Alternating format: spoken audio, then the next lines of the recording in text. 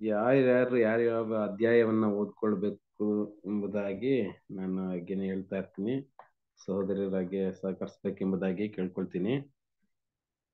ಮೊದಲನೇ ಇವಾಗ ಏಷಾಯನ ಬರೆದ ಪತ್ರಿಕೆಯಲ್ಲಿ ನಾವು 36ನೇ ಚಾಪ್ಟರ್ ಅಧ್ಯಾಯವನ್ನ 1ರಿಂದ 10ರವರೆಗೆ ಅಂದ್ರೆ 1ರಿಂದ 10ರವರೆಗೆ ಅಂದ್ರೆ ಇರೋದೇ ಚಿಕ್ಕ ಚಿಕ್ಕ ಅಧ್ಯಾಯಗಳು. ಒಂದೊಂದು ಅಧ್ಯಾಯ ಒಬ್ಬೊಬ್ರು ಓದ್ಬಿಡ್ಬೋದು ಅನ್ಕೊಳ್ತೀನಿ. ಆದ್ರಿಂದ ಗೌರಮ್ಮ ಸಿಸ್ಟರ್ ಓದ್ಕೋಬೋದಾ? ಒಂದ್ ಅಧ್ಯಾಯ 36ನೇ ಅಧ್ಯಾಯನ 36ನೇ ಅಧ್ಯಾಯ ಪೂರ್ತಿನ ಬ್ರದರ್? ಓಕೆ ಬ್ರದರ್, ಓದ್ತೀನಿ. ಅದರಲ್ಲಿ 22ನೇ ವಚನ ಇರುತ್ತದೆ. 36ನೇ ಅಧ್ಯಾಯದಲ್ಲಿ 22ನೇ ವಚನ ಮಾತ್ರ ಇರ್ತದೆ. ಅದನ್ನ ನೀವು ಓದ್ಕೊಳ್ಳಿ ಸಿಸ್ಟರ್, ಸರಿನಾ? ಸರಿ. ಮತ್ತೆ ಕಮಲಮ್ಮ ಸಿಸ್ಟರ್ ಓದ್ಬೋದಾ ನೀವು? 37ನೇ ಅಧ್ಯಾಯ. ಓದ್ತೀನಿ ಬ್ರದರ್. 37ನೇ ಅಧ್ಯಾಯದಲ್ಲಿ ಅದರಲ್ಲಿ ದೊಡ್ಡ ಅಧ್ಯಾಯ ಇದೆ. ಅದರಲ್ಲಿ 36ನೇ ಅಧ್ಯಾಯದಲ್ಲಿ 1ರಿಂದ 20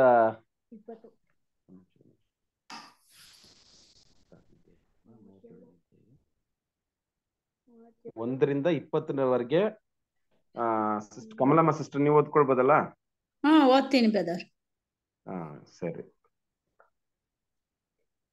ಅದಾದ್ಮೇಲೆ ಆಮೇಲೆ ನೆಕ್ಸ್ಟ್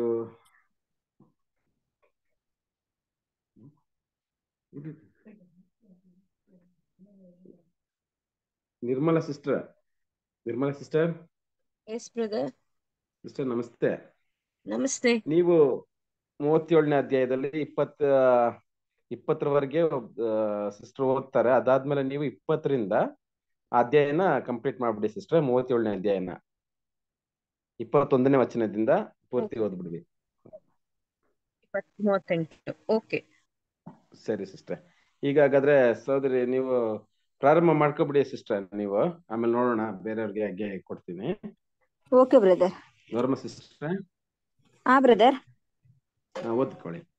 ಓಕೆ ಬ್ರದರ್. ಯೆಶಾಯ 36ನೇ ಅಧ್ಯಾಯ. ಹಿಜ್ಕೀಯನ ಆಳ್ವಿಕೆಯಲ್ಲಿ ಯೆಶಾಯನಿಗೆ ಸಂಬಂಧಪಟ್ಟ ಕೆಲವು ಕಾರ್ಯಗಳು. 36ರಿಂದ 39.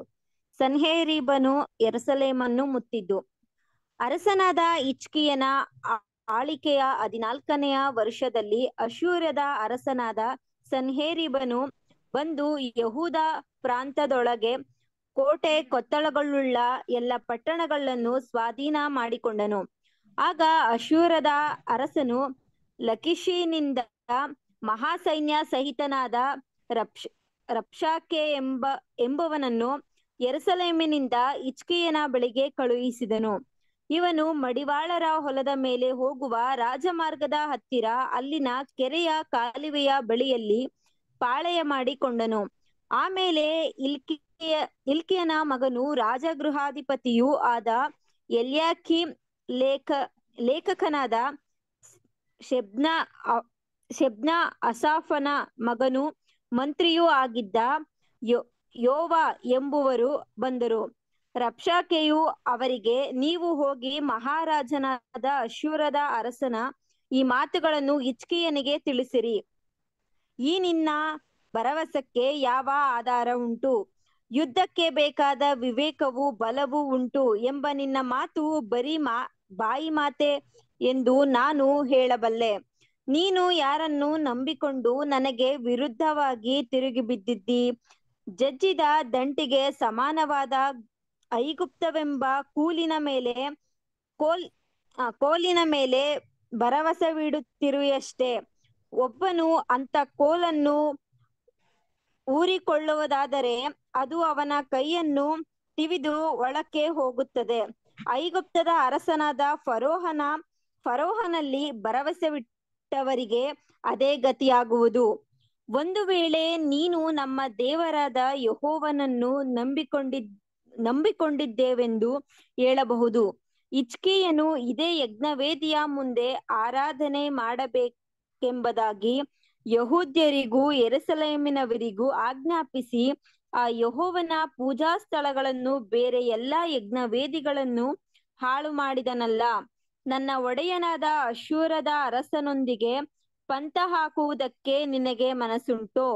ಹಾಗಾದರೆ ಅವನು ನಿನಗೆ ಎಷ್ಟು ಸಾವಿರ ಕುದುರೆಗಳನ್ನು ಕೊಡುತ್ತಾನೆ? ನೀನು ಅಷ್ಟು ಮಂದಿ ಸವಾರರನ್ನು ಅವುಗಳ ಮೇಲೆ ಕುಳ್ಳಿರಿಸುವಿಯೋ? ಇದು ನಿನಗೆ ಅಸಾಧ್ಯವಾಗುವುದಾದರೆ ನನ್ನ ಒಡೆಯನ ಸೇನಾಪತಿಗಳಲ್ಲಿ ಅತ್ಯಲ್ಪನನ್ನಾದರೂ ಸೋಲಿಸುವುದು ಹೇಗೆ? ರಥಾಶ್ವಬಲಗಳಿಗಾಗಿ ಐಗುಪ್ತ್ಯರನ್ನು ನಂಬುತ್ತೀಯೆಂದು ಕಾಣುತ್ತದೆ. ಈ ದೇಶವನ್ನು ಹಾಳು ಮಾಡುವುದಕ್ಕೆ ಯೆಹೋವನ ಚಿತ್ತವಿಲ್ಲವೆಂದು ಬಂದೆನೆಂದು ನೆನೆಸುತ್ತೀಯೋ? ಇಲ್ಲಿಗೆ ಬಂದು ಇದನ್ನು ಹಾಳು ಮಾಡಿಬಿಡು ಎಂದು ಯೆಹೋವನೇ ನನಗೆ ಆಜ್ಞಾಪಿಸಿದನು ಎನ್ನುವ ಅರಸನ ಮಾತುಗಳನ್ನು ತಿಳಿಸಿರಿ ಎಂದು ಹೇಳಿದನು. ಆಗ ಎಲ್ಯಾಕೀಮ್, ಶೆಬ್ನ, ಯೋವ ಎಂಬುವರು ರಬ್ಷಾಕೆಗೆ, ನೀನು ಮಾತಾಡುವುದು ಪೌಳಿಗೋಡೆಯ ಮೇಲಿರುವವರಿಗೆ ಕೇಳಿಸುತ್ತದೆ. ಆದದರಿಂದ ದಯವಿಟ್ಟು ನಿನ್ನ ಸೇವಕರಾದ ನಮ್ಮೊಡನೆ ಅರಾಮ್ಯ ಭಾಷೆಯಲ್ಲಿ ಮಾತಾಡು, ಅದು ನಮಗೆ ತಿಳಿಯುತ್ತದೆ, ಆದರೆ ಯೂದಾಯ ಭಾಷೆಯಲ್ಲಿ ಮಾತಾಡಬೇಡ ಎಂದು ಹೇಳಿದರು. ಅದಕ್ಕೆ ರಬ್ಷಾಕೆಯು, ನನ್ನ ಯಜಮಾನನು ನಿಮ್ಮ ಸಂಗಡವಾಗಲಿ ನಿಮ್ಮ ಒಡೆಯನ ಸಂಗಡವಾಗಲಿ ಮಾತಾಡಬೇಕೆಂದು ನನ್ನನ್ನು ಕಳುಹಿಸಿಲ್ಲ. ಈ ಗೋಡೆಯ ಮೇಲೆ ಕೂತಿರುವ ಜನರ ಸಂಗಡ ಮಾತನಾಡುವುದಕ್ಕೋಸ್ಕರ ಕಳುಹಿಸಿದ್ದಾನೆ. ಅವರು ನನಗೆ ವಿರುದ್ಧವಾಗಿ ನಿಂತರೆ ನಿಮ್ಮೊಡನೆ ಸ್ವಂತ ಮಲವನ್ನು ತಿಂದು ಸ್ವಂತ ಮೂತ್ರವನ್ನು ಕುಡಿಯಬೇಕಾಗುವುದು ಎಂದು ಉತ್ತರ ಕೊಟ್ಟು ಎದ್ದು ಗೋಡೆಯ ಮೇಲೆ ನಿಂತವರಿಗೆ, ಯೂದಾಯ ಭಾಷೆಯಲ್ಲಿ ಅಶ್ಶೂರದ ಮಹಾರಾಜನ ಮಾತನ್ನು ಕೇಳಿರಿ. ಇವನು ನಿಮಗೆ ಹಿಜ್ಕೀಯನಿಂದ ಮೋಸ ಹೋಗಬೇಡಿರಿ, ಅವನು ನಿಮ್ಮನ್ನು ಬಿಡಿಸಲಾರನು. ಹಿಜ್ಕೀಯನು ನಿಮಗೆ, ಯೆಹೋವನನ್ನು ನಂಬಿರಿ, ಆತನು ನಮ್ಮನ್ನು ಹೇಗೋ ರಕ್ಷಿಸುವನು. ಈ ಪಟ್ಟಣವು ಅಶ್ಶೂರದ ಅರಸನ ವಶವಾಗುವುದಿಲ್ಲ ಎಂಬುದಾಗಿ ಹೇಳಿದರೆ ಅವನಿಗೆ ಒಪ್ಪಬೇಡಿರಿ. ಅಶ್ಶೂರದ ಅರಸನಾದ ನನ್ನ ಮಾತನ್ನು ಕೇಳಿರಿ. ನನ್ನೊಡನೆ ಒಡಂಬಡಿಕೆ ಮಾಡಿಕೊಂಡು ನನ್ನ ಆಶ್ರಯದಲ್ಲಿ ಸೇರಿರಿ. ನಿಮ್ಮಲ್ಲಿ ಪ್ರತಿಯೊಬ್ಬನು ತನ್ನ ಅಂಜೂರದ ಮರ, ದ್ರಾಕ್ಷಾಲತೆ ಇವುಗಳ ಹಣ್ಣುಗಳನ್ನು ತಿಂದು ತನ್ನ ಬಾವಿಯ ನೀರನ್ನು ಕುಡಿಯುವನು. ಸ್ವಲ್ಪ ಕಾಲವಾದ ನಂತರ ನಾನು ಬಂದು ನಿಮ್ಮನ್ನು ಧಾನ್ಯ, ದ್ರಾಕ್ಷಾರಸ, ಆಹಾರ, ದ್ರಾಕ್ಷೆ ತೋಟ ಇವು ಸಮೃದ್ಧಿಯಾಗಿರುವ ನಿಮ್ಮ ದೇಶಕ್ಕೆ ಸಮಾನವಾದ ಇನ್ನೊಂದು ದೇಶಕ್ಕೆ ಕರಕೊಂಡು ಹೋಗುವೆನು. ಯೆಹೋವನು ನಮ್ಮನ್ನು ರಕ್ಷಿಸುವನು ಎಂಬ ನಂಬಿಕೆಯನ್ನು ಹಿಜ್ಕೀಯನು ನಿಮ್ಮಲ್ಲಿ ಹುಟ್ಟಿಸಾನು. ನೋಡಿಕೊಳ್ಳಿರಿ. ಯಾವ ಜನಾಂಗದ ದೇವತೆಯು ತನ್ನ ದೇಶವನ್ನು ಅಶ್ಶೂರದ ಅರಸನ ಕೈಗೆ ಸಿಕ್ಕದಂತೆ ಕಾಪಾಡಿತು? ಹಮಾತ್, ಅರ್ಫಾದ್, ಸೆರ್ಫಯಿಮ್ ಎಂಬ ಪಟ್ಟಣಗಳ ದೇವತೆಗಳೇನಾದವು? ಅವು ಸಮಾರ್ಯವನ್ನು ನನ್ನ ಕೈ ತಪ್ಪಿ ಹೋದವು. ಯಾವ ಜನಾಂಗದ ದೇವತೆಯಾದರೂ ತನ್ನ ದೇಶವನ್ನು ನನ್ನ ಕೈಯಿಂದ ಬಿಡಿಸಲಾರದೆ ಹೋದ ಮೇಲೆ ಯೆಹೋವನು ಯೆರೂಸಲೇಮನ್ನು ನನ್ನ ಕೈಗೆ ತಪ್ಪಿಸಿ ಕಾಪಾಡುವನು ಅನ್ನುತ್ತಾನೆ ಎಂದು ಹೇಳಿದನು. ಆ ಸೇನಾಪತಿಗಳಿಗೆ ಯಾವ ಉತ್ತರವನ್ನು ಕೊಡಬಾರದೆಂದು ಅರಸನು ತನ್ನ ಪ್ರಜೆಗಳಿಗೆ ಆಜ್ಞಾಪಿಸಿದ್ದರಿಂದ ಅವರು ಸುಮ್ಮನಿದ್ದರು, ಏನೂ ಅನ್ನಲಿಲ್ಲ. ಹಿಲ್ಕೀಯನ ಮಗನೂ ರಾಜಗೃಹಾಧಿಪತಿಯೂ ಆಗಿದ್ದ ಎಲ್ಯಾಕೀಮ್, ಲೇಖಕನಾದ ಶೆಬ್ನ, ಅಸಾಫನ ಮಗನೂ ಮಂತ್ರಿಯೂ ಆಗಿದ್ದ ಯೋವ ಎಂಬುವರು ತಮ್ಮ ಬಟ್ಟೆಗಳನ್ನು ಹರಿದುಕೊಂಡು ಅರಸನಾದ ಹಿಜ್ಕೀಯನ ಬಳಿಗೆ ಬಂದು ಅವನಿಗೆ ರಬ್ಷಾಕೆಯ ಮಾತುಗಳನ್ನು ತಿಳಿಸಿದರು. Thank you brother. Thank you sister.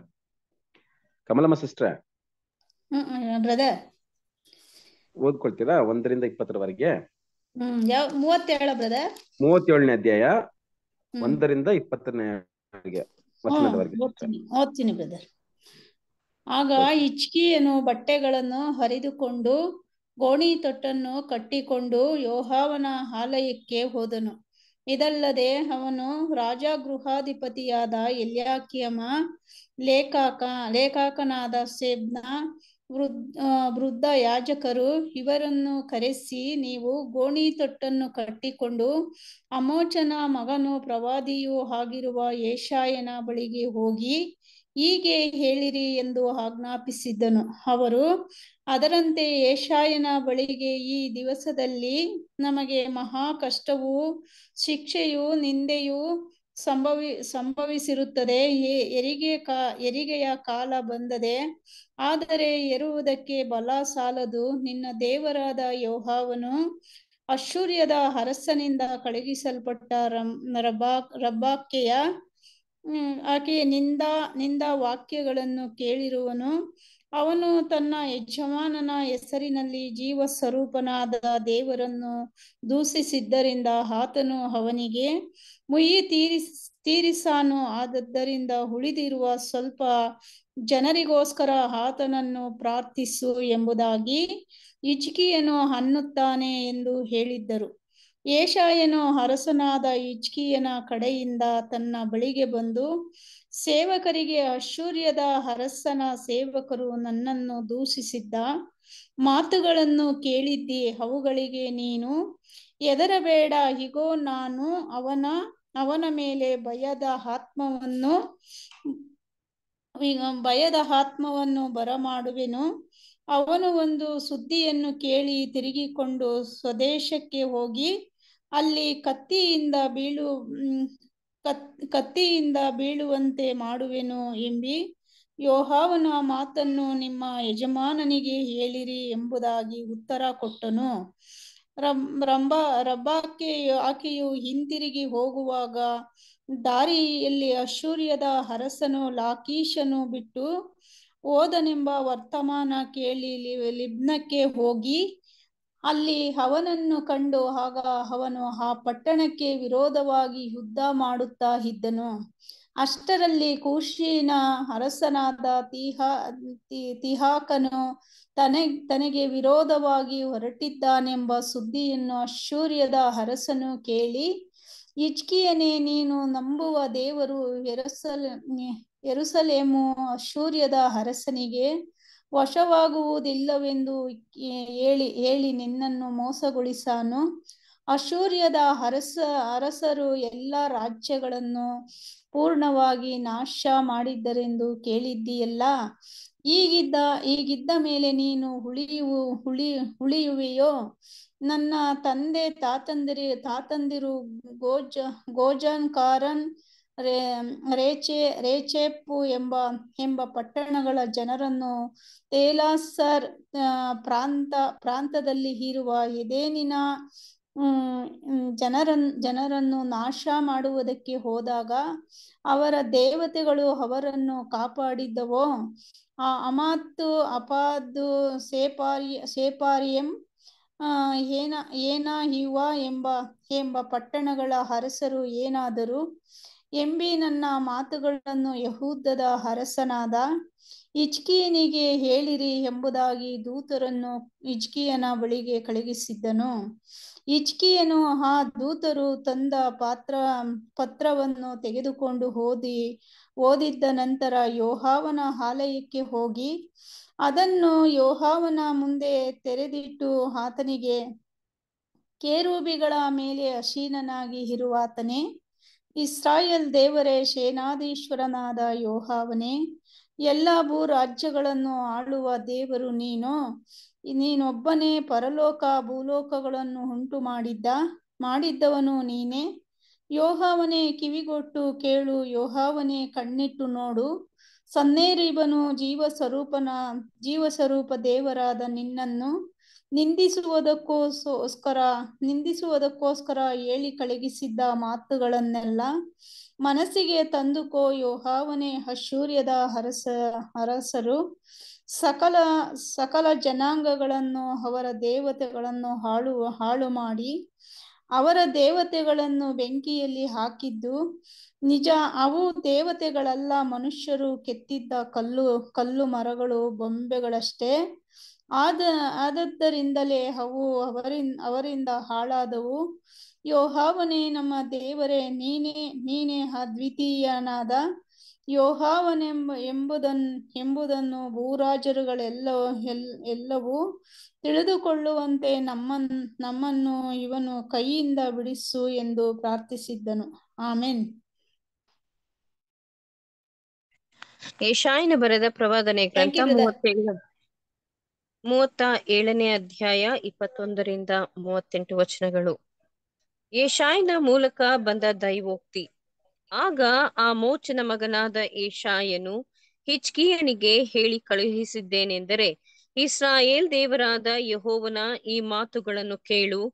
ನೀನು ಅಶೂರ್ಯದ ಅರಸನಾದ ಸನ್ಹೇರೀಬನ ವಿಷಯವಾಗಿ ಮಾಡಿದ ಬಿನ್ನಹಗಳನ್ನು ಯೆಹೋವನು ಕೇಳಿ ಅವನನ್ನು ಕುರಿತು, ಕನ್ನಿಕೆಯಾಗಿರುವ ಚಿಯೋನ್ ಕುಮಾರ್ತೆಯು ನಿನ್ನನ್ನು ತಿರಸ್ಕರಿಸಿ ಪರಿಹಾಸ್ಯ ಮಾಡುತ್ತಾಳೆ. ಯೆರೂಸಲೇಮ್ ಕುಮಾರ್ತೆಯು ನಿನ್ನ ಹಿಂದೆ ತಲೆಯಾಡಿಸುತ್ತಾಳೆ. ನೀನು ಯಾರನ್ನು ನಿಂದಿಸಿ ಯಾರನ್ನು ದೂಷಿಸಿದಿ? ಯಾರಿಗೆ ವಿರೋಧವಾಗಿ ಬಾಯ್ದೆರೆದು ಒದರಿದಿ? ನೀನು ಸೊಕ್ಕಿನಿಂದ ನೋಡಿದ್ದು ಯಾರನ್ನು? ಇಸ್ರಾಯೇಲ್ಯರ ಸದಮಲ ಸ್ವಾಮಿಯನ್ನಲ್ಲವೇ? ನೀನು ನಿನ್ನ ಸೇವಕನ ಮುಖಾಂತರವಾಗಿ ಕರ್ತನನ್ನು ನಿಂದಿಸಿ, ನನ್ನ ರಥ ಸಮೂಹದೊಡನೆ ಪರ್ವತ ಶಿಖರಗಳನ್ನು ಹತ್ತಿದ್ದೇನೆ, ಲೆಬನೋನಿನ ದುರ್ಗಮ ಸ್ಥಳಗಳಿಗೆ ಹೋಗಿದ್ದೇನೆ, ಅದರ ಎತ್ತರವಾದ ದೇವದಾರು ವೃಕ್ಷಗಳನ್ನು ಶ್ರೇಷ್ಠವಾದ ತುರಾಯಿ ಮರಗಳನ್ನು ಕಡಿದು ಬಿಟ್ಟಿದ್ದೇನೆ.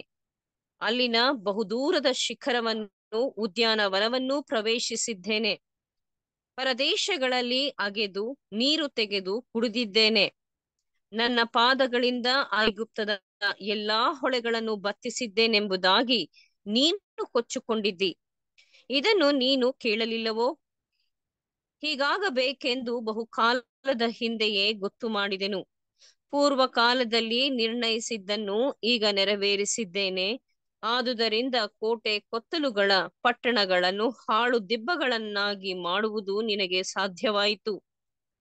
ಅವುಗಳ ನಿವಾಸಿಗಳು ಬಲವಿಲ್ಲದವರಾಗಿ ಆಶಾಭಂಗಪಟ್ಟು ಕಳವಳಗೊಂಡರು. ಅವರ ಹೊಲದ ಕಾಯಿಪಲ್ಯಕ್ಕೂ ಎಳೆಗರಿಗೂ ಮಾಳಿಗೆಯ ಮೇಲಣ ಹುಲ್ಲಿಗೂ ಹೊಡೆ ಹಾಯುವುದಕ್ಕಿಂತ ಮೊದಲೇ ಒಣಗಿ ಹೋದ ಪೈರಿಗೂ ಸಮಾನರಾದರು. ನೀನು ಕೂತುಕೊಳ್ಳುವುದು, ಹೋಗುವುದು, ಬರುವುದು ನನಗೆ ಗೊತ್ತುಂಟು. ನೀನು ನನ್ನ ಮೇಲೆ ರೌದ್ರಾವೇಶವಾಗಿರುವುದನ್ನೂ ಬಲ್ಲೆನು. ನೀನು ನನಗೆ ವಿರೋಧವಾಗಿ ಕುಪಿತನಾಗಿರುವುದು, ಉಬ್ಬಿಕೊಂಡಿರುವುದು ನನಗೆ ತಿಳಿದು ಬಂತು. ಆದುದರಿಂದ ನಿನಗೆ ಮೂಗುದಾರವನ್ನು ಕಡಿವಾಣವನ್ನು ಹಾಕಿ ಬಂದ ದಾರಿಯಿಂದಲೇ ನಿನ್ನನ್ನು ಹಿಂದಕ್ಕೆ ಎಳೆದುಕೊಂಡು ಹೋಗುವೆನು ಎಂಬುದಾಗಿ ಹೇಳಿದ್ದಾನೆ. ಈ ಮಾತುಗಳು ನೆರವೇರುವುದೆಂಬುದಕ್ಕೆ ನೀವು ಈ ವರುಷದಲ್ಲಿ ಕೂಳೆ ಬೆಳೆಯನ್ನು, ಮುಂದಿನ ವರುಷದಲ್ಲಿ ತನ್ನಷ್ಟಕ್ಕೆ ತಾನೇ ಬೆಳೆದದ್ದನ್ನು, ಮೂರನೆಯ ವರ್ಷ ಹೊಲಗಳಲ್ಲಿ ಬಿತ್ತಿ ಕೊಯ್ದದ್ದನ್ನು, ದ್ರಾಕ್ಷೆ ತೋಟಗಳನ್ನು ವ್ಯವಸಾಯ ಮಾಡಿ ಕೂಡಿಸಿದ್ದನ್ನು ಅನುಭವಿಸುವುದೇ ಗುರುತಾಗಿರುವುದು. ತಪ್ಪಿಸಿಕೊಂಡುಳಿದ ಯಹೂದ್ಯರು ದೇಶದಲ್ಲಿ ನೆಲೆಗೊಂಡು ಅಭಿವೃದ್ಧಿಯಾಗುವರು. ಯೆರೂಸಲೇಮಿನಲ್ಲಿ ಉಳಿದವರು ಹರಡಿಕೊಳ್ಳುವರು. ಚಿಯೋನ್ ಪರ್ವತದಲ್ಲಿ ತಪ್ಪಿಸಿಕೊಂಡವರು ಅಭಿವೃದ್ಧಿ ಹೊಂದುವರು. ಸೇನಾಧೀಶ್ವರನಾದ ಯೆಹೋವನ ಆಗ್ರಹವು ಇದನ್ನು ನೆರವೇರಿಸುವುದು.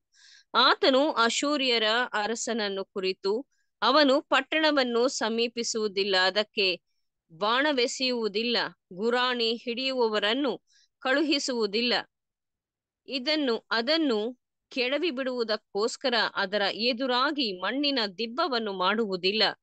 ಅವನು ಬಂದ ದಾರಿಯಿಂದಲೇ ಹಿಂದಿರುಗಿ ಹೋಗುವನು, ಈ ಪಟ್ಟಣಕ್ಕೆ ಬರುವುದೇ ಇಲ್ಲ.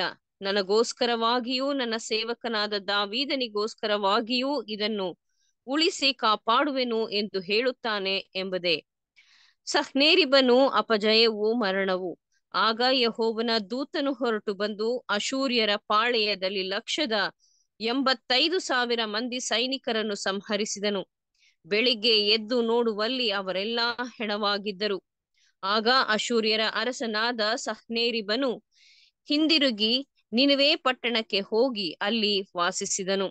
ಅವನು ಒಂದು ದಿವಸ ಗುಡಿಗೆ ಹೋಗಿ ತನ್ನ ದೇವರಾದ ನಿಕ್ರೋನನನ್ನು ಆರಾಧಿಸುತ್ತಿರುವಾಗ ಅದ್ರಲ್ಮೇಕ್, ಸೆರೆಚರ್ ಎಂಬ ಅವನ ಮಕ್ಕಳು ಅವನನ್ನು ಕತ್ತಿಯಿಂದ ಕೊಂದು ಅರಾರಟ್ ದೇಶಕ್ಕೆ ಓಡಿ ಹೋದರು.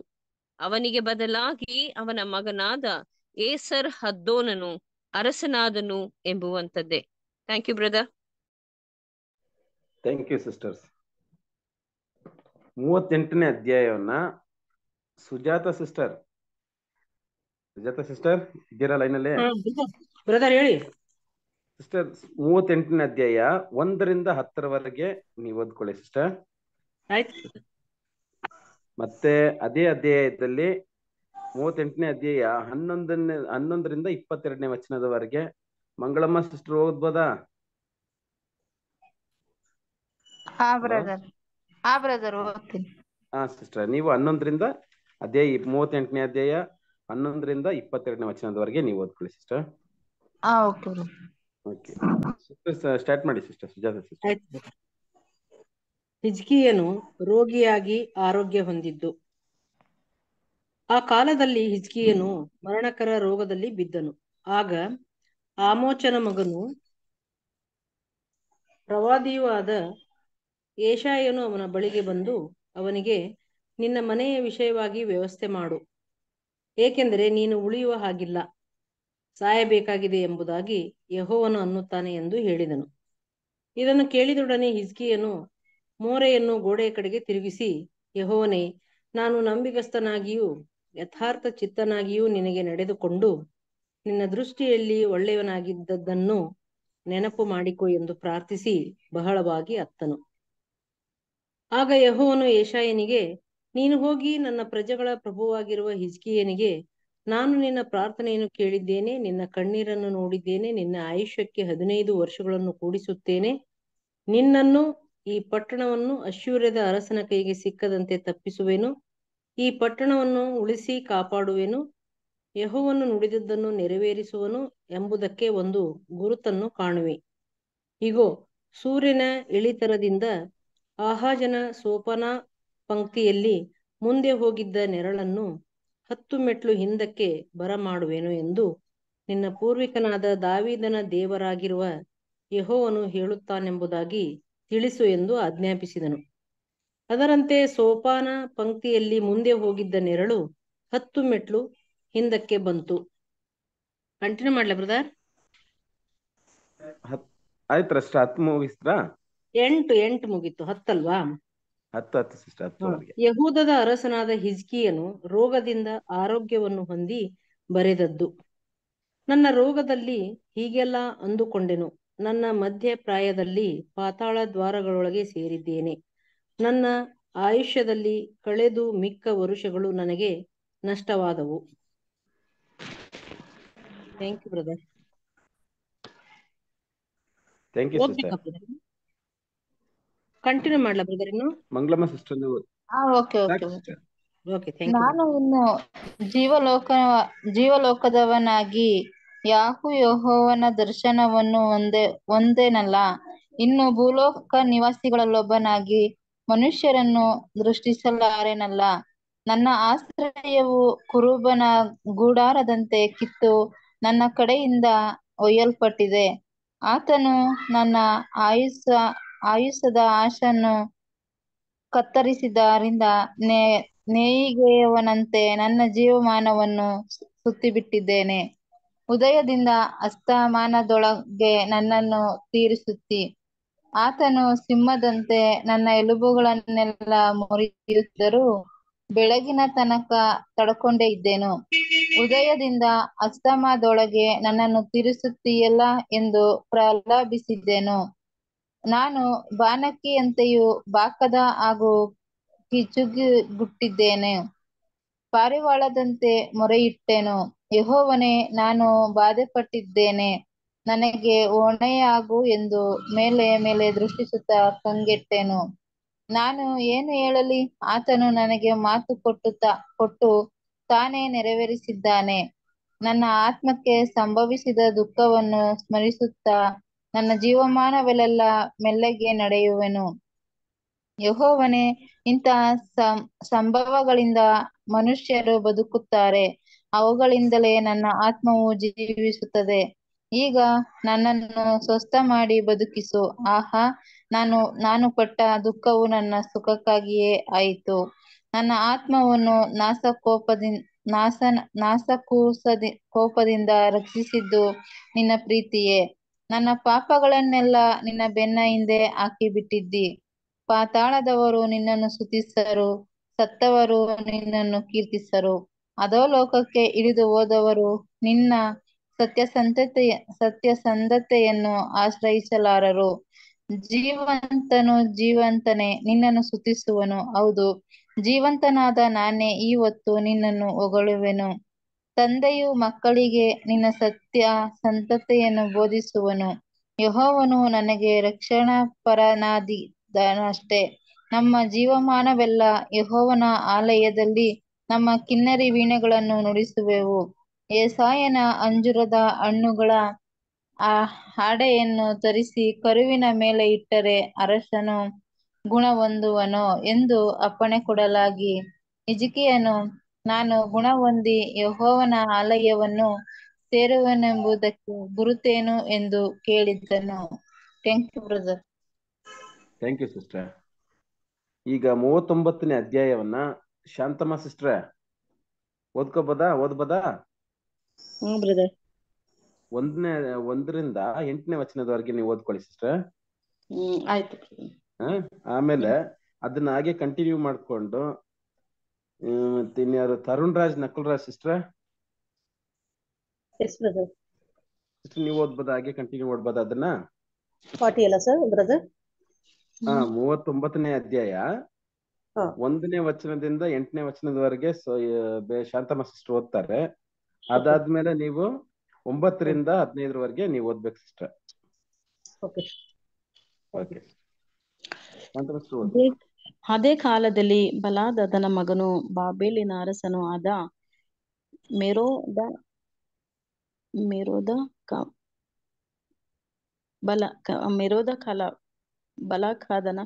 ಬಲಾದದನ ಎಂಬವನು ಹಿಜ್ಕೀಯನನ್ನು ಅಸ್ವಸ್ಥನಾಗಿದ್ದು ಗುಣ ಹೊಂದಿದನು ಎಂದು ಕೇಳಿ ಅವನಿಗೆ ಪತ್ರವನ್ನು ಬಹುಮಾನವನ್ನು ಕಳಿಸಿದನು. ಹಿಜ್ಕೀಯನು ಬಂದ ದೂತರನ್ನು ಸಂತೋಷದಿಂದ ನೋಡಿ ಅವರಿಗೆ ಬೆಳ್ಳಿ ಬಂಗಾರದ ಸುಗಂಧ ದ್ರವ್ಯ, ಪರಿಮಳ ತೈಲ ಮೊದಲಾದ ಪದಾರ್ಥಗಳಿರುವ ಮನೆಯನ್ನು, ಆಯುಧ ಶಾಲೆಯನ್ನು, ತನ್ನ ಭಂಡಾರದಲ್ಲಿದ್ದದ್ದೆಲ್ಲವನ್ನು ತೋರಿಸಿದನು. ಅವನ ಅರಮನೆಯಲ್ಲಿ ರಾಜ್ಯದಲ್ಲಿಯೂ ಅವರಿಗೆ ತೋರಿಸದ ವಸ್ತು ಒಂದೂ ಇರಲಿಲ್ಲ. ಆಗ ಪ್ರವಾದಿಯಾದ ಯೆಶಾಯನು ಹಿಜ್ಕೀಯನ ಬಳಿಗೆ ಬಂದು ಅವನನ್ನು, ಆ ಮನುಷ್ಯರು ಎಲ್ಲಿಯವರು, ಏನು ಹೇಳಿದ್ದರು ಎಂದು ಕೇಳಲು ಅವನು, ಅವರು ಬಹು ದೂರ ದೇಶದಿಂದ, ಬಾಬೇಲಿನಿಂದ ನನ್ನ ಬಳಿಗೆ ಬಂದವರು ಎಂದು ಉತ್ತರ ಕೊಟ್ಟನು. ಯೆಶಾಯನು ತಿರುಗಿ ಅವನನ್ನು, ಅವರು ನಿನ್ನ ಅರಮನೆಯಲ್ಲಿ ಏನು ನೋಡಿದ್ದರು ಎಂದು ಕೇಳಲು ಅವನು, ಅರಮನೆಯಲ್ಲಿರುವುದೆಲ್ಲವನ್ನೂ ನೋಡಿದ್ದರು. ನನ್ನ ಭಂಡಾರದಲ್ಲಿ ನಾನು ಅವರಿಗೆ ತೋರಿಸದೇ ಇದ್ದ ವಸ್ತು ಒಂದೂ ಇರುವುದಿಲ್ಲ ಅಂದನು. ಆಗ ಅವನು ಹಿಜ್ಕೀಯನಿಗೆ,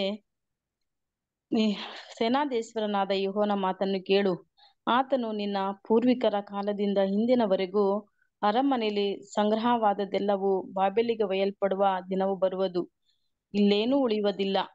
ಬಾಬೆಲಿನ ಅರಸರು ಬಂದು ನೀನು ಪಡೆದ ಮಕ್ಕಳನ್ನು ತೆಗೆದುಕೊಂಡು ಹೋಗಿ ಅವರನ್ನು ತಮ್ಮ ಅರಮನೆಗಳಲ್ಲಿ ಕಂಚುಕಿಗಳನ್ನಾಗಿ ನೇಮಿಸಿಕೊಳ್ಳುವರು ಅನ್ನುತ್ತಾನೆ ಎಂದು ಹೇಳಿದನು. ಹೇಗೋ ನನ್ನ ಜೀವಮಾನದಲ್ಲಿ ತಪ್ಪದೆ ಸೌಭಾಗ್ಯವಿರುವುದೆಂದು ಅಂದುಕೊಂಡ ಹಿಜ್ಕೀಯನು ಯೆಶಾಯನಿಗೆ, ನೀನು ತಿಳಿಸಿದ ಯೆಹೋವನ ಮಾತನ್ನು ಒಳ್ಳೆಯದಾಗಿದೆ ಎಂದು ಉತ್ತರ ಕೊಟ್ಟನು. Thank you brother. ಬಾಬೇಲಿನಲ್ಲಿ ಸೆರೆಯಾದ ಯೆಹೂದ್ಯರಿಗೆ ಉಂಟಾಗುವ ಬಿಡುಗಡೆ. ಯೆಹೋವನು ತನ್ನ ಜನರನ್ನು ರಕ್ಷಿಸಬೇಕೆಂದು ಮಾಡಿರುವ ಸಂಕಲ್ಪ. ಯೆಹೋವನೇ ಸರ್ವಶಕ್ತನಾದ ರಕ್ಷಕನು. ಯೆಹೋವನು ತನ್ನ ಜನರಿಗೆ ಹೇಳಿ ಕಳಿಸುವ ಶುಭ ಸಮಾಚಾರ. ನನ್ನ ಜನರನ್ನು ಸಂತೈಸಿರಿ, ಯೆರೂಸಲೇಮಿನ ಸಂಗಡ ಹೃದಯ ಸಂಗಮವಾಗಿ ಮಾತಾಡಿರಿ. ಅದಕ್ಕೆ ಗಡು ತೀರಿತು, ವಿಧಿಸಿದ ದೋಷ ಫಲವೆಲ್ಲ ನೆರವೇರಿತು. ಅದರ ಎಲ್ಲಾ ಪಾಪಗಳಿಗೂ ಯೆಹೋವನ ಕೈಯಿಂದ 2ರಷ್ಟು ಶಿಕ್ಷೆ ಆಯಿತು ಎಂದು ಆ ನಗರಿಗೆ ಕೂಗಿ ಹೇಳಿರಿ. ಇದೇ ನಿಮ್ಮ ದೇವರ ಆಜ್ಞೆ. ಈಗ ಒಂದು ವಾಣಿ, ಅರಣ್ಯದಲ್ಲಿ ಯೆಹೋವನ ದಾರಿಯನ್ನು ಸರಿಪಡಿಸಿರಿ, ಅಡವಿಯಲ್ಲಿ ನಮ್ಮ ದೇವರಿಗೆ ರಾಜ ಮಾರ್ಗವನ್ನು ನೆಟ್ಟಗೆ ಮಾಡಿರಿ. ಎಲ್ಲ ಹಳ್ಳ ಕೊಳ್ಳಗಳು ಮುಚ್ಚಲ್ಪಡುವವು, ಎಲ್ಲ ಬೆಟ್ಟ ಗುಡ್ಡಗಳು ತಗ್ಗಿಸಲ್ಪಡುವವು, ಮಲೆನಾಡು ಬಯಲು ಸೀಮೆಯಾಗುವುದು. ಹೊರಕಲ ನೆಲವು ಸಮವಾಗುವುದು, ಯೆಹೋವನ ಮಹಿಮೆಯು ಗೋಚರವಾಗುವುದು. ಎಲ್ಲ ಮನುಷ್ಯರು ಒಟ್ಟಿಗೆ ಅದನ್ನು ಕಾಣುವರು. ಯೆಹೋವನ ಬಾಯಿಯೇ ಇದನ್ನು ನುಡಿದಿದೆ ಎಂದು ಒಬ್ಬನು ಕೂಗುತ್ತಾನೆ. ಆಹಾ, ವಾಣಿಯು ಮತ್ತೆ ಕೇಳಿಸಿ ಕೂಗು ಎನ್ನುತ್ತದೆ. ಅದಕ್ಕೆ ನಾನು ಏನು ಕೂಗಲಿ ಎಂದು ಹೇಳಲು, ನರಜಾತಿ ಎಲ್ಲ ಹುಲ್ಲಿನ ಹಾಗಿದೆ, ಅದರ ಲಾವಣ್ಯವೆಲ್ಲ ಹಡವಿಯ ಹೂವಿನಂತಿದೆ. ಯೆಹೋವನ ಶ್ವಾಸವು ಅದರ ಮೇಲೆ ಬೀಸುವುದರಿಂದ ಹುಲ್ಲು ಒಣಗಿ ಹೋಗುವುದು, ಹೂವು ಬಾಡಿ ಹೋಗುವುದು. ಜನವು ಹುಲ್ಲೇ ಹುಲ್ಲು, ಹುಲ್ಲು ಒಣಗಿ ಹೋಗುವುದು, ಹೂವು ಬಾಡಿ ಹೋಗುವುದು. ನನ್ನ ದೇವರ ಮಾತು ಸದಾಕಾಲವೂ ಇರುವುದು ಎಂದು ಉತ್ತರವಾಯಿತು. ಶುಭ ಸಮಾಚಾರವನ್ನು ತಿಳಿಸಬಲ್ಲ ಚಿಯೋನೆ, ಉನ್ನತ ಪರ್ವತವನ್ನು ಹತ್ತಿಕೋ. ಸುವರ್ತಮಾನವನ್ನು ಪ್ರಕಟಿಸಬಲ್ಲ ಯೆರೂಸಲೇಮೇ, ನಿನ್ನ ಧ್ವನಿಯನ್ನು ಗಟ್ಟಿಯಾಗಿ ಎತ್ತು, ನಿರ್ಭಯವಾಗಿ ಎತ್ತಿ.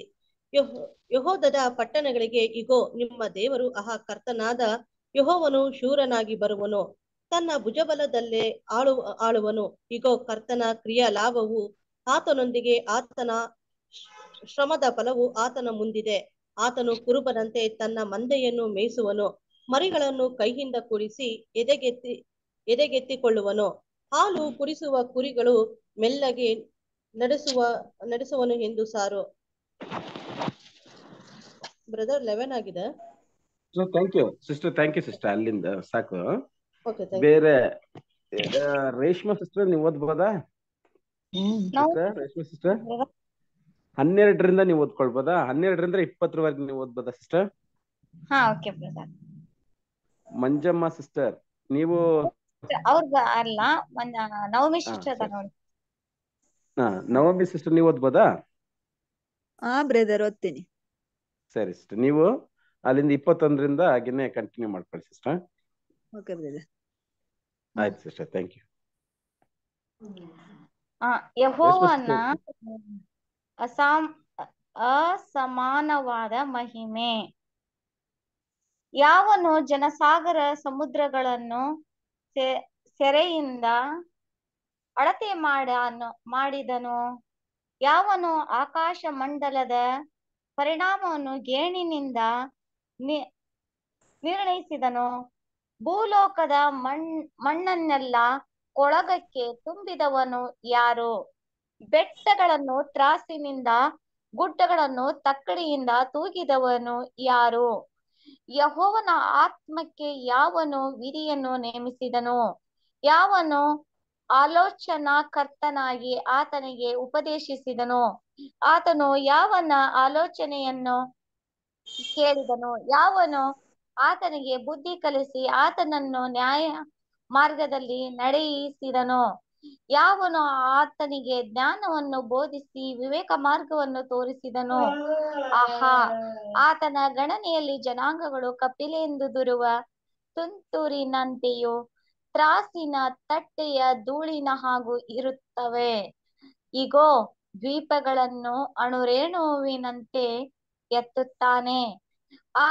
ಗರ್ಭಿಸತಕ್ಕ ಹೋಮಕ್ಕೆ ಲೆಬನೋನಿನ ಪಶುಗಳು ಸಾಲವು, ಅಲ್ಲಿನ ವನವು ಸಮಿತಿಗೆ ಸಾಲದು. ಸಕಲ ಜನಾಂಗಗಳು ಆತನ ದೃಷ್ಟಿಯಲ್ಲಿ ಏನೂ ಇಲ್ಲದಂತಿವೆ, ಅವು ಆತನ ಎಣಿಕೆಯಲ್ಲಿ ಶುದ್ಧ ಶೂನ್ಯವೇ. ಹೀಗಿರಲು ದೇವರನ್ನು ಯಾರಿಗೆ ಹೋಲಿಸಿರಿ? ಯಾವ ರೂಪವನ್ನು ಆತನಿಗೆ ಸಮ ಮಾಡಿರಿ? ವಿಗ್ರಹವಾದರೋ ಶಿಲ್ಪಿಯು ಅದನ್ನು ಎರಕ ಹೊಯ್ಯುವನು, ಅಕ್ಕಸಾಲಿಗನು ಅದಕ್ಕೆ ಚಿನ್ನದ ಕವಚವನ್ನು ಬಡಿದು ಬೆಳ್ಳಿಯ ಸರಪಣಿಗಳನ್ನು ಮಾಡುವನು. ಇಂಥದನ್ನು ದೇವರಿಗೆ ಕಾಣಿಕೆಯನ್ನಾಗಿ ಪ್ರತಿಷ್ಠಿಸಿಕೊಳ್ಳಲಾರದ ಬಡವನು ಹುಳಿತು ಹೋಗದ ಮರವನ್ನು ಹುಡುಕಿ ಅಲುಗದ ವಿಗ್ರಹವನ್ನು ಮಾಡಿಸಲು ಕುಶಲನನ್ನು ವಿಚಾರಿಸಿಕೊಳ್ಳುವನು. Thank you brother. Thank you sister. ಓದ್ಲಾ brother? ಓದಿ ಸಿಸ್ಟರ್, ಓದಿ. ನಿಮಗೆ ತಿಳಿದಿಲ್ಲವೋ? ನೀವು ಕೇಳಲಿಲ್ಲವೋ? ಆದಿಯಿಂದ ನಿಮಗೆ ಉಪದೇಶವಾಗಿ ಬಂದಿಲ್ಲವೋ? ಭೂಮಿಯು ಸ್ಥಾಪಿತವಾದದ್ದರಿಂದ ನೀವು ಗ್ರಹಿಸಲಿಲ್ಲವೋ? ಭೂಮಂಡಲ ನಿವಾಸಿಗಳು ಮಿಡತೆಗಳಂತೆ ಸಣ್ಣಗೆ ಕಾಣಿಸುವಷ್ಟು ಉನ್ನತವಾದ ಆಕಾಶದಲ್ಲಿ ಆತನು ಆಸೀನನಾಗಿದ್ದಾನೆ. ಆಕಾಶ ಮಂಡಲವನ್ನು ನವರು ಬಟ್ಟೆಯಂತೆ ಹರಡಿ ನಿವಾಸದ ಗುಡಾರದಂತೆ ಎತ್ತಿ ಕಟ್ಟಿದ್ದಾನೆ. ಪ್ರಭುಗಳನ್ನು ನಿರ್ನಾಮ ಮಾಡುತ್ತಾನೆ, ಭೂಪತಿಗಳನ್ನು ಶೂನ್ಯಗೊಳಿಸುತ್ತಾನೆ. ಇವರು ನೆಡಲ್ಪಟ್ಟು ಕೂಡಲೇ ಬಿದ್ದ ಕ್ಷಣವೇ ಇವರ ಸಂತಾನವು ಭೂಮಿಯಲ್ಲಿ ಬೇರೂರಿದಾಗಲೇ ಆತನ ಶ್ವಾಸದಿಂದ ಬಾಡುವರು. ಬಿರುಗಾಳಿಯು ಇವರನ್ನು ಒಣ ಹುಲ್ಲಿನಂತೆ ಬಡಿದುಕೊಂಡು ಹೋಗುವುದು. ಹೀಗಿರಲು ನನ್ನಲ್ಲಿ ಯಾರಿಗೆ ಹೋಲಿಸಿ ಸರಿ ಸಮಾನ ಮಾಡುತ್ತೀರಿ ಎಂದು ಸದಮಲ ಸ್ವಾಮಿ ಕೇಳುತ್ತಾನೆ. ನಿಮ್ಮ ಕಣ್ಣುಗಳನ್ನು ಮೇಲಕ್ಕೆ ಎತ್ತಿಕೊಂಡು ನೋಡಿರಿ. ಈ ನಕ್ಷತ್ರಗಳ ದೃಷ್ಟಿಸಿದಾತನು ಯಾರು? ಈ ಸೈನ್ಯವನ್ನು ಲೆಕ್ಕಕ್ಕೆ ಸರಿಯಾಗಿ ಮುಂದುವರಿಸುತ್ತಾನಲ್ಲವ? ಎಲ್ಲವನ್ನು ಹೆಸರೆತ್ತಿ ಕರೆಯುತ್ತಾನೆ. ಆತನು ಅತಿ ಬಲಾಢ್ಯನೂ ಮಹಾಶಕ್ತನೂ ಆಗಿರುವುದರಿಂದ ಅವುಗಳೊಳಗೆ ಒಂದು ಕಡಿಮೆ ಆಗದು. ಯೆಹೋವನು ಬಳಲಿದವರನ್ನು ಬಲಪಡಿಸುವುದು. ಯಾಕೋಬೇ, ಇಸ್ರಾಯೇಲೇ, ನನ್ನ ಮಾರ್ಗವು ಯೆಹೋವನಿಗೆ ಮರೆಯಾಗಿದೆ. ನನಗೆ ಸಿಕ್ಕಬೇಕಾದ ನ್ಯಾಯವು ನನ್ನ ದೇವರ ಲಕ್ಷ್ಯಕ್ಕೆ ಬಂದಿಲ್ಲವಲ್ಲ ಎಂದು ಯಾಕೆ ಅಂದುಕೊಳ್ಳುತ್ತೀ? ನೀನು ಗ್ರಹಿಸಲಿಲ್ಲವೋ? ಕೇಳಲಿಲ್ಲವೋ? ಯೆಹೋವನು ನಿರಂತರ ದೇವರು, ಭೂಮಿಯ ಕಟ್ಟಕಡೆಗಳನ್ನು ನಿರ್ಮಿಸಿದವನು ಆಗಿದ್ದಾನೆ. ಆತನು ದಣಿದು ಬಳಲುವುದಿಲ್ಲ. ಆತನ ವಿವೇಕವು ಪರಿಶೋಧನೆಗೆ ಅಗಮ್ಯ. ಸೋತವನಿಗೆ ತ್ರಾಣವನ್ನು ಅನುಗ್ರಹಿಸಿ ನಿರ್ಬಲನಿಗೆ ಬಹು ಬಲವನ್ನು ದಯಪಾಲಿಸುತ್ತಾನೆ. ಯುವಕರು ದಣಿದು ಬಳಲುವರು, ತರುಣರು ಸೊರಗಿ ಮುಗ್ಗರಿಸುವರು. ಯೆಹೋವನನ್ನು ನಿರೀಕ್ಷಿಸುವವರು ಹೊಸ ಬಲವನ್ನು ಹೊಂದುವರು. ಹದ್ದುಗಳಂತೆ ರೆಕ್ಕೆಗಳನ್ನು ಚಾಚಿಕೊಂಡು ಏರುವರು. ಓಡಿ ದಣಿಯರು, ನಡೆದು ಬಳಲರು. Thank you brother. Thank you sister. Sister, ಈಗ ಮಂಜಮ್ಮ ಸಿಸ್ಟರ್, ನೀವು ಪ್ರಾರ್ಥನೆ ಮಾಡಬಹುದಾ? ಒಂದು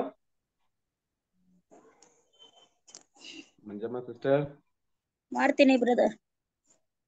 ಮಾಡಿ ಸಿಸ್ಟರ್. ನಾವೆಲ್ಲ ಪ್ರಾರ್ಥನೆ ಮಾಡಿಕೊಳ್ಳುವಾಗೆ ನಾವೆಲ್ಲ ಕಣ್ಣುಗಳನ್ನು ಮುಚ್ಚಿ ಪ್ರಾರ್ಥನೆ ಮಾಡಿಕೊಳ್ಳುವ. ಪ್ರಾರ್ಥನೆ ಮಾಡಿಕೊಳ್ಳೋಣ. ನಮ್ಮನ್ನ ಬಹಳವಾಗಿ ಪ್ರೀತಿ ಮಾಡುವ ಪರಿಶುದ್ಧ ದೇವರೇ, ನಿನ್ನ ನಾಮಕ್ಕೆ ಸ್ತೋತ್ರವಾಗ್ಲಪ್ಪ.